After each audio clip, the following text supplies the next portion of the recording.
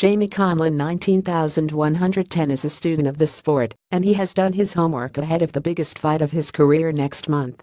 Last week it was confirmed that the Belfast Superfly will challenge IBF champion Jerwin Ancajas 2,718,101 at the SSE Odyssey Arena on Saturday, November 18, and Conlan is well acquainted with his upcoming Filipino opponent.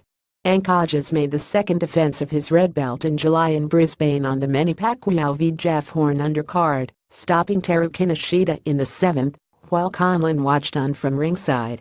The Falls Roadman was down under to support his younger brother Mick, who also featured on the undercard, and got some valuable sparring in too.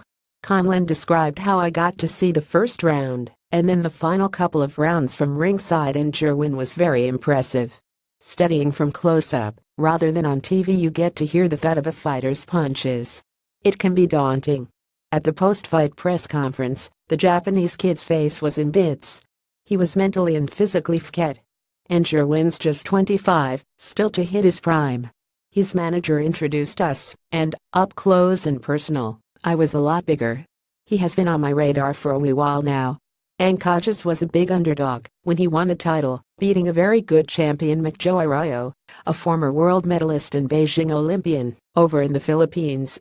Further analyzing his opponent, Conlan noted that for one so small, he's extremely powerful, but he's not just a brawler and a banger. He started out nice and relaxed, patient in his approach. Like all the top Asian fighters around the weight, he's extremely tough. He's got a good grasp of distance and range and systematically breaks opponents down. Once he gets inside, he's shown a ruthless finishing instinct. Though Jerwin's of southpaw, he doesn't really fight like a southpaw. He's not a tall, awkward, elusive one. He seems easy enough to hit. He doesn't fully capitalize on his southpaw advantage.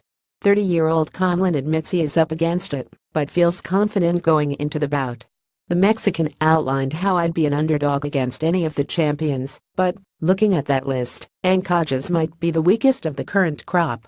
My team need to scrutinize all his tapes and come up with a master plan.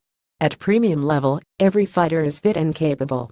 It's the incidentals like home advantage and tactics on the night that make the marginal differences. While he's used to facing the Asian style, he could probably be outboxed from the outside by a big European, like myself. That's what I need to do to win the fight. If Ancajas could drag me into a war, I'd have to go really deep. He drowned Kinoshita. Remaining disciplined would be the key. I don't have a great track record. I'm entering this fight with big self-belief that I can bring home the bacon. There's still a heck of a lot that I'm capable of that I've not yet shown. I really rate him, and I know I'm going to have to be at my very best to beat this guy, but it's a fight I wholeheartedly, 100% believe I can win. I'm very excited. I'm excited to put on a great performance for the Belfast fans. Related.